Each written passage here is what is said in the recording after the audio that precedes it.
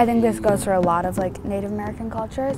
They were very connected to the earth. And things like they believe that everything is sacred and that like you should respect everything. I would guess St. Stephen's is probably, as a church, fairly interested in equality and justice. So I have a little brain teaser question for you. When did Native Americans get full religious freedom? 68? 68 you say? 78. 1878? 1978. You are correct. All right. Sad to say you're correct. What was the date? 1978. You'll be going out to a site up at the rocks where worship has taken place for at least 7,000 years. And so that's older than the pyramids, and they still continue to come to worship here. To their credit, for those thousands of years, it was their site. It was a Native American site. But today they want to make sure everyone knows it's everybody's site. Anyone who wants to come out to meditate, to worship, is welcome to. The petroglyphs were cool. Like Sean said, they're very difficult to see in broad daylight. I expected them in like more of an enclosed area instead of just like open out on a rock. I thought it was interesting how like horns and circle feet symbolized that it was like special. And like there was, I think they had one figure that had both horns and circle feet. One of you asked a question, what makes this place so special? In a word, color. They have the story, just like the biblical story of Noah's Ark.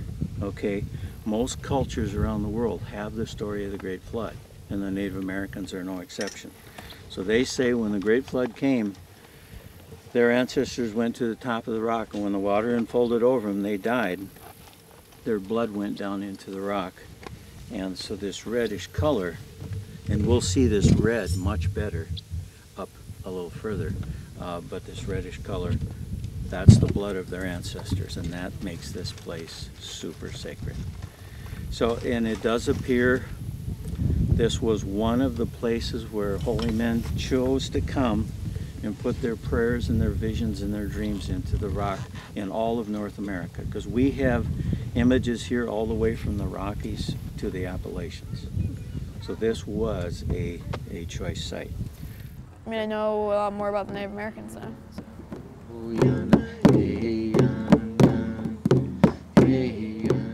Around there it was a place of peace because, I mean, they all wanted the Pipestone and they wanted it for their rituals and things like that.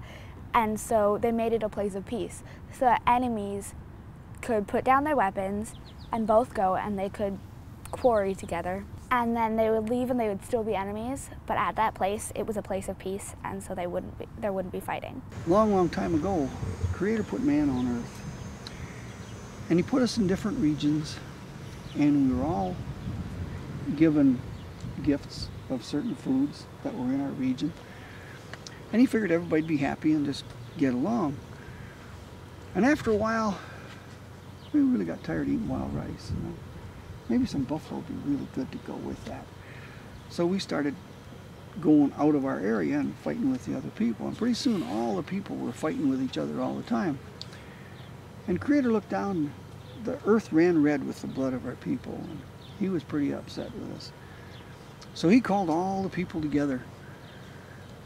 Said, you guys got to quit fighting. And he reached down and he broke off a piece of that blood that had coagulated and gotten hard and made a pipe.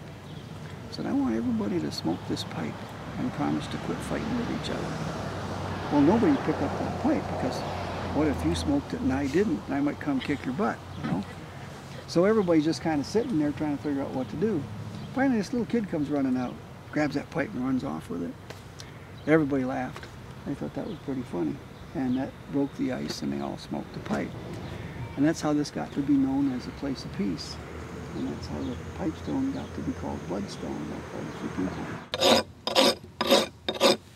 You see how easy it is to start taking the corners off? We got to like get a piece of Pipestone and then tried making a pipe out of it. They would use it to make pipes a lot. You can make these pipes that there's a big wooden thing that you'll attach at the end, and then there'll be a hole at the top, and then a hole here that you can smoke through it. And so can we buy some of these from you? Sure. He carved pipes.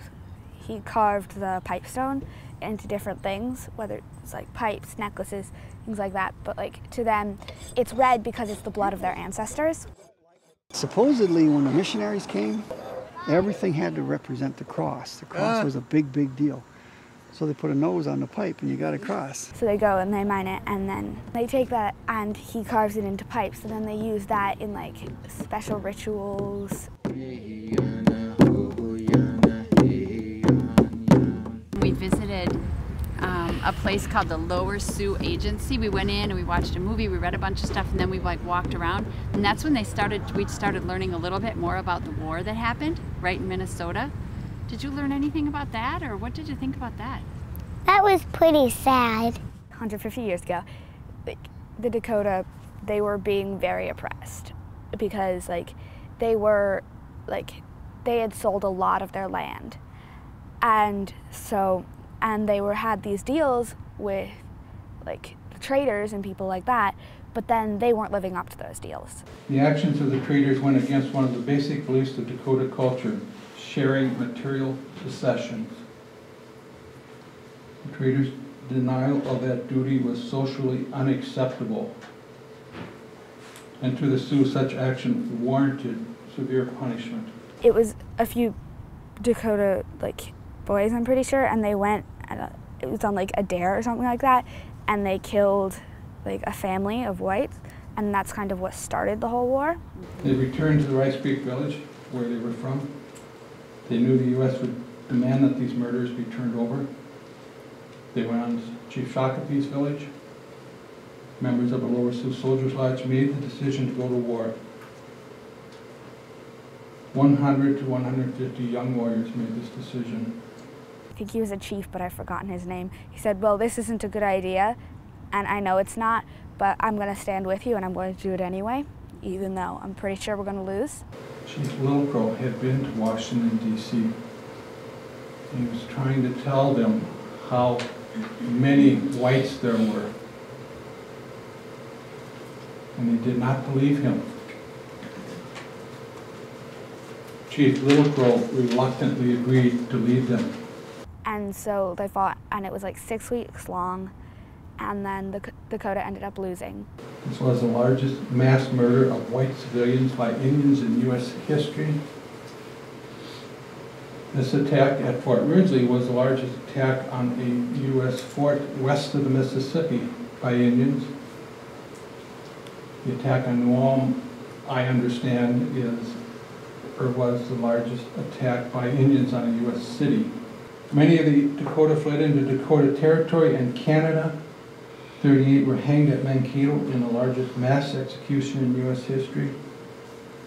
Most of the Dakota Indians were removed from the state. Hundreds died in the camps at Mankato, Fort Snelling, Davenport, and Crow Creek. It was a tragic event for the whites and the Indians alike. He talked about the causes of the war, and once more I feel he had a kind of whitewashed view of that. Where he was talking about, he kind of contradicted himself sometimes. He would be like, they weren't starving, but they were starving. And the causes were that the Native Americans attacked, but they weren't, not because they were starving, because they were malicious. And then later he said they were starving. It was contradictory. So did you find it to be truly like educational, like learning about the conflict, or more historical in nature, or a mix of all these things? I had some background knowledge on that. Like last year in English class, we did a lot of stuff on that and had speakers from the Minnesota Historical Society. And so I had some background knowledge on that, and some of that matched with what he said, but some of it differed.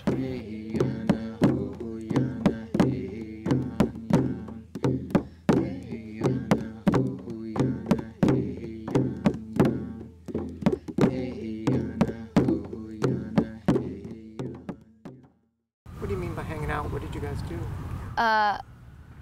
Well, just overall, like, meeting, like, the other kids at Spirit St. Stephen's and like hanging out like in the morning or doing something, and then later on in the day we'd do something, or just like getting a partner and like going on a walk. And we had some fun stuff, like we went swimming and fun stuff like that. What was the most fun? What was fun about the camping trip? What do you remember? The pool. The pool, that was the thing. Was there anything that you really thought, I wasn't really too big of a fan? Anything that you really weren't too I didn't really like going to the places.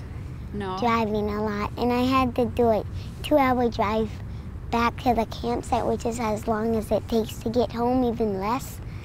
So a lot of driving, wasn't yeah. it? Yeah. What kind of things do you remember that was a lot of fun on the trip? Swimming at the water park that we found because the beach was kind of not that good. It was really fun. What else was fun about the trip? Getting to know other people in the church better. So did you feel like it was time well spent? It was a good thing to do? Yeah. I liked the water war at the end. I enjoyed pulling over on the side of the road for a dance party. Those two things were fun. I enjoyed